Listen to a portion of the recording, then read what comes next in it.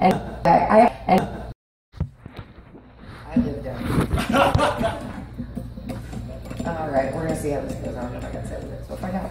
All right, yeah, my name's Amanda. I am named after a really shitty 80s song and a soap opera character, which is really all you need to know about my family. I have a lot of health problems. I live with my parents, and for a long time I would wake my mom and my stepdad up every morning. One day my mom comes flying into my room. "Oh my God, I thought you were dead." Dead. Because she thought I hadn't woken her up in time. Her clock was messed up or something like that. Anyway, dead, straight to dead. Not like sleeping, not like, you know, watching TV, just straight to dead. And so I gave her a lot of shit about it. She's like, "Well, at least you weren't masturbating." Like, "Thanks, Mom." And that's just a few of the crazy things that she says to me. I do a lot of online dating. I've had some pretty weird experiences there. I actually recently had a guy. This was so weird. Like, I'm kind of a bitch, so when people like message me and I'm not interested, I just ignore them because I'm an asshole.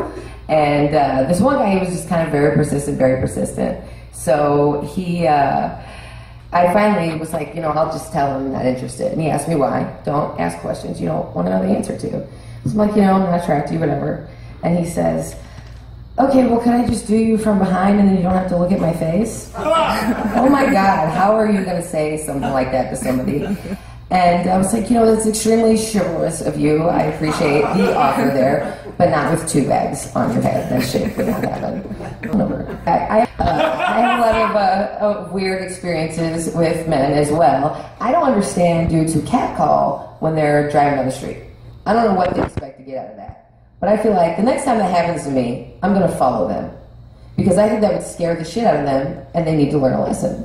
Like, what would they expect if I did follow them? Just 2 hours, I don't care how far they're going. Like, yeah, I'm crazy. Aren't you glad you hollered at me? I was recently at a friend's house, and there were some people doing cocaine. Like, I don't do cocaine, I'm not for cocaine. A bunch of people, like probably about 25 years old, sitting there having this conversation, and the one girl says, "What does incarceration mean?" What? How? You're doing cocaine, okay? I feel like if you're gonna do cocaine, you should know every variation for jail. Like, I think that's also the definition of white privilege. Yeah, I don't really date a lot of white guys. I don't discriminate, you know, with the EOP, that equal enjoyment and opportunity pussy. Affirmative action is unnecessary. Well, actually, that's not entirely true. I do discriminate a little bit. I'm not fond of gingers, particularly with goatee, because they kind of look like centaurs. Yeah, no, nothing from you this week, Opie. We're good. Let me feedback. Thank you. Yeah, this time you didn't say a word. But yeah, I'm not trying to fuck Mr. Tumnus, so that's just not, I'm good on that. My sister and I were recently talking about like celebrities.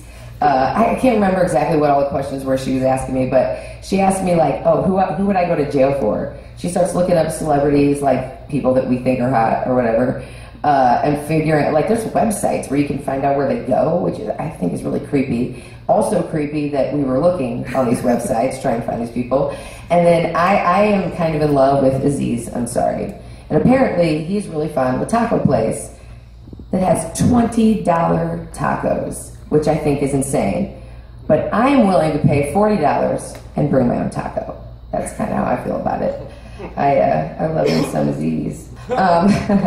Also, on the dating front, I date a lot of younger guys. Significantly younger. I'm about to be 33. My older friends who had kids early have kids who are, you know, reaching like 20 years old, and I can't believe that you are sleeping with guys who are 20. My son is 20 years old. And I'm like, really? Is he single? Yeah, I mean, there's definitely problems there. I run into quite a few problems there with the younger ones, but I don't know, I got issues. They don't call me Mrs. Robinson for nothing. Anyway, those are all my jokes for now, I think so. I'm Amanda, thank you all.